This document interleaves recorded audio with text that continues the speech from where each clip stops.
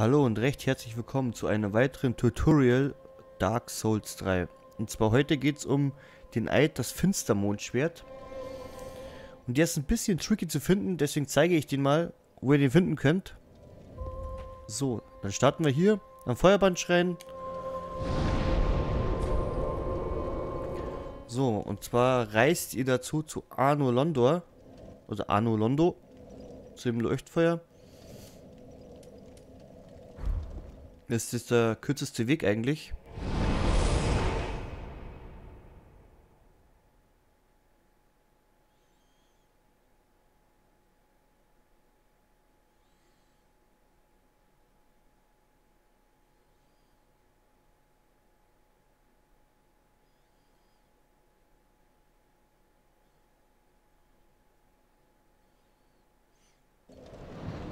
So, wenn ihr hier an dem Leuchtfeuer seid, umdrehen. Und dann hier wieder zurück, Leute.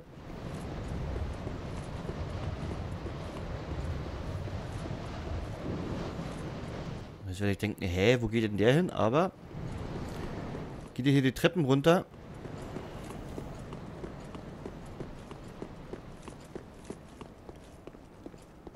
Der Turm muss natürlich ganz nach oben gefahren sein, sonst geht das nicht. So, und dann denkt ihr, hä, was ist denn hier? Genau, und jetzt geht hier einfach geradeaus rüber. Und zwar ganz langsam.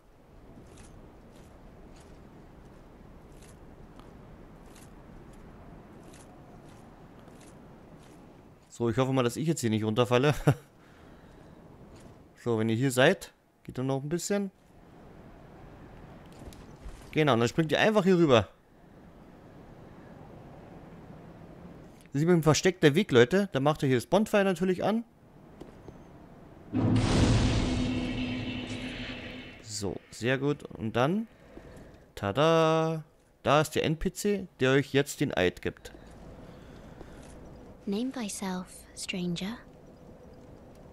I am Yorshka, captain of the Dark Moon Knights.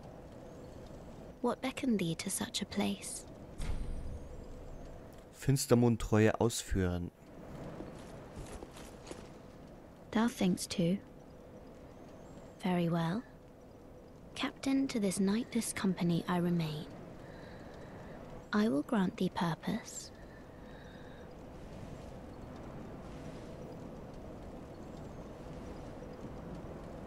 Thou'st journeyed far. Hear my voice. If thou shalt swear by the covenant to become a shadow of Father Gwyn and Sister Guinevere, a blade that shall hunt the foes of our lords, then I place thee under the aegis and the power of the Dark Moon.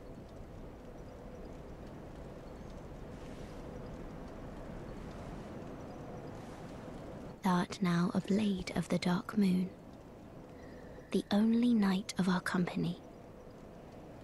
Swear this oath and face thy solemn duty. Klinge des Finstermonds.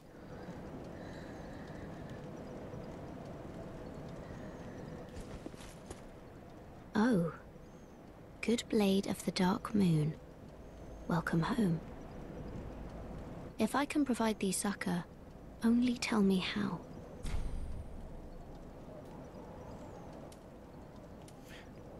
Long ago, our father Gwyn, lamenting the waning of the fire, became cinder of his own will.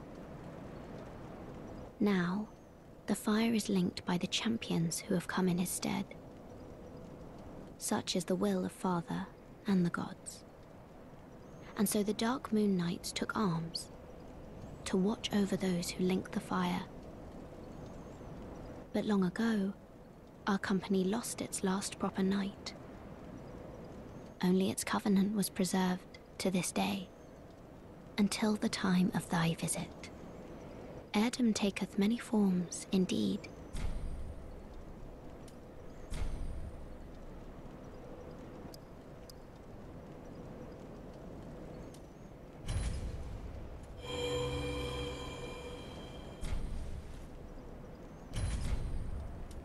Off so soon?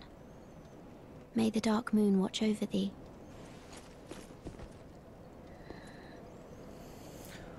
So Leute, das war's auch schon wieder mit dem Tutorial. Jetzt habt ihr mal gesehen, wo ihr den Eid bekommen könnt. Ist gar nicht so leicht. Und zwar muss der Turm ganz nach oben gefahren sein und dann könnt ihr hier über so eine unsichtbare Brücke drüber. Habt ihr auch gleich ein Leuchtfeuer und könnt auch den Eid annehmen. So, wenn das Video ein bisschen hilfreich war und euch auch ein bisschen gefallen hat, würde ich mich auch über ein Abo freuen. Es folgen auf jeden Fall noch mehrere Tutorials. Und auch viele Let's Plays von Dark Souls 3. Gut, dann bedanke ich mich fürs Zuschauen und vielleicht bis zum nächsten Mal. Ciao, euer Andi.